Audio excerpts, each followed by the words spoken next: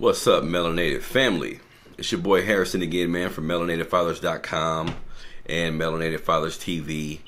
Anybody out there who has not subscribed to the YouTube channel yet, please do me that favor, family, and go to Melanated Fathers TV on YouTube. Subscribe to the YouTube channel so I can continue to keep that thing popping. I hope everybody is having a really good start to their week. This is a show that I like to do a video I like to do rather every Monday called Melanated Mondays, where I basically come to my black family, and we talk about a specific issue facing our community. It could be an issue facing our kids, whatever the situation may be, right? Also, last Friday, I released the new episode of the Melanated Combo podcast that we do also. On that podcast, is really important, y'all. I was able to speak to some black folks who created an organization and created an app, basically. Now, the app is called the RTC Protect app, and it's basically designed to be on your phone. It's going to have a recorder on it. It's going to have the ability to call an attorney, the ability to send the recording to your families. You know what I'm saying? So go to Melanated Fathers TV on YouTube and check out that episode. We were able to get into a lot of good details behind why they started the app.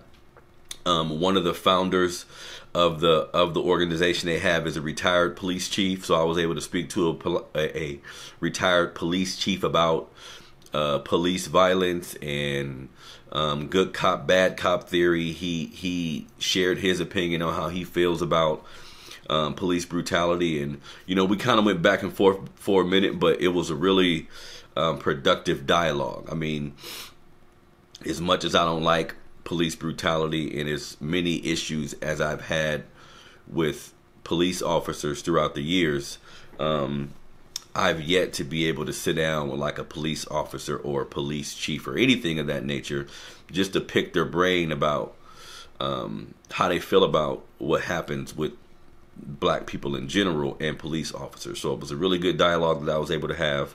So everybody go to Melanated Fathers TV on YouTube to discuss that, or to check out that video. Right now, the topic I wanted to discuss today, when I look at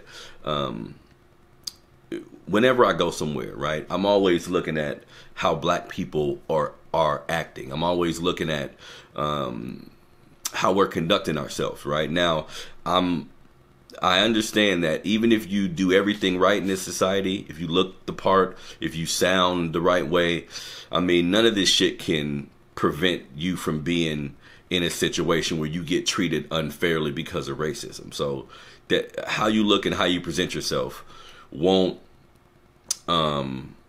negate the fact that you still could be treated unfairly. And I understand that, right? But I think when we talk about the problems that we have as black folks, right, whether it be police brutality, whether it be how we're treated in the school system, whether it be the school to prison pipeline, all of the redlining in our communities, the gentrification. I'm at my office here in Oak Park, and it's a whole bunch of fucking gentrification going on right now. So of course, we understand that we have all these problems, and all of us, in my opinion, should figure out different ways that we can combat these problems, figure out different ways and things that we can do personally to combat these problems. Now, what I think, because again, looking at observing my black people, observing how we treat our children, observing how we respect life and or things around us, right?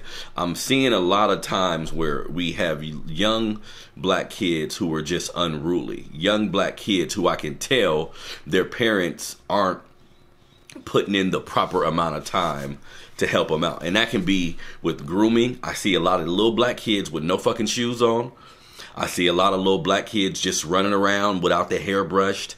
I see a lot of little black kids running around with no shirt on, like a combination of all these things, right? So when we look at all of the ills of black society, even if you don't have money, even if you can't, let's say, put your money to an agency or put your money to an organization to help out or something like that, what we can do immediately is raise our kids the right way.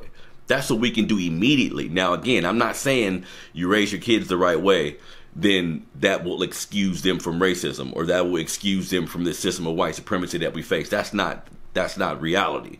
But everybody should be doing what they can do personally. So if you have children, it's a must that we groom our kids, y'all. It's a must that we read to our kids, y'all. It's a must that our kids know how to speak. Our kids know how to say, excuse me. Our kids know how to say thank you. You know what I'm saying? I'm tired of being in these environments because I'm not around, at this point in my life, I'm not around white people a whole lot. The majority of the spaces that I find myself in is all black people, all melanated people, or the majority of the people in that space is melanated, right? So I'm speaking specifically from what I see and who I'm around. And if we want to, the first thing we can do to combat this system is to take stock in how we're raising our kids.